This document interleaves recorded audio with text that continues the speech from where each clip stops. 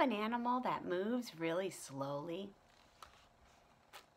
Maybe an animal that lives near ponds or lakes? What animal do you know that moves slow? Maybe a turtle? I have another one, and you might see these even in your own yard or in your garden. See if you can guess what this is.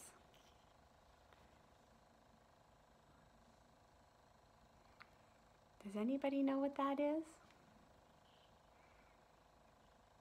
I found it yesterday when I was out walking with Willow.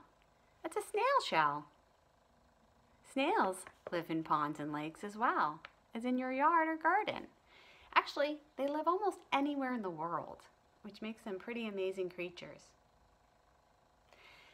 I'm going to play a song for you, and I want you to move with the song as slowly as you can. See if you can move really slowly with this song. It's called Good Night Pond.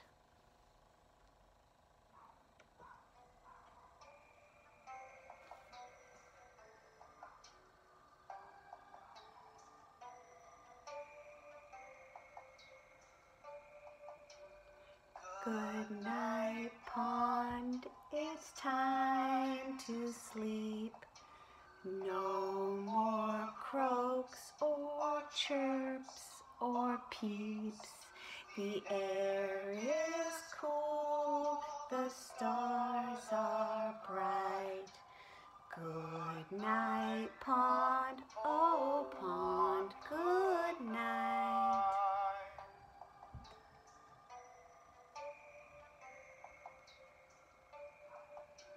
The cattails sway quietly above the lily pads. The crickets sing a lullaby as the moon slips through the sky. Good night, pond, it's time to sleep. No more croaks or chirps or peeps. The air is cool, the stars are bright. Good night, pond, oh pond, good night.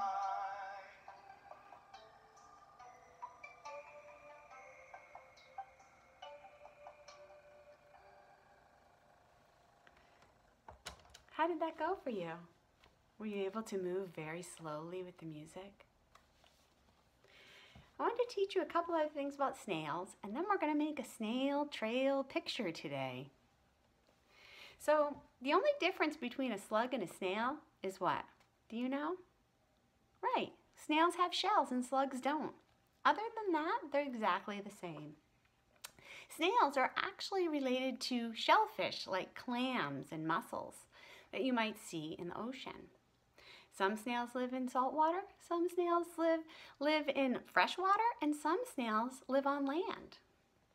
Snails can live pretty much anywhere in the world. And relatives of snails have been on the earth for 550 million years. Isn't that crazy? Another cool thing about snails is they have a really sticky slime. Well, it might seem kind of gross, but actually their sticky slime has been used to help scientists make glue, and also has been used, they think actually it's helpful in healing people's wounds as well, and scientists are studying that. So maybe their slime might be a little slimy, but could also be pretty amazing. We're going to make snail trail pictures today. So think about that slug slime and the snail trails that they leave behind. You're going to need your paper from your bag that looks like this. You also have a little bag of sand. I put mine in a bowl to help it be a little easier for me to use. And I think you have one of these little Q-tips. You'll also need your white glue for this project. So here, kind of an inspiration picture of some snail trails. Pretty cool, isn't it? So we're going to see if we can make our own snail trails today. Use your glue for this, and you can use your glue to squirt on a picture. So let's see if this works. I'm going to make mine swirly and just kind of really cool. I'm going to kind of just squeeze with my glue and draw with it like I would a marker.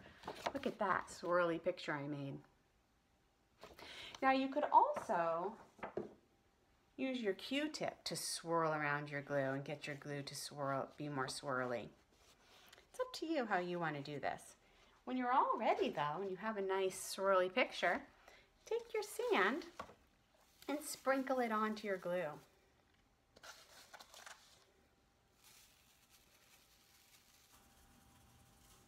Kind of like we do when we use glitter, right?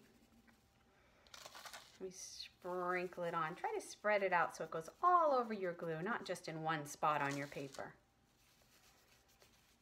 And then you can take the extra sand and just do that, and look what my cool snail trail picture is. It's pretty awesome. What do you think? You want to try it? Have fun. Bye for now.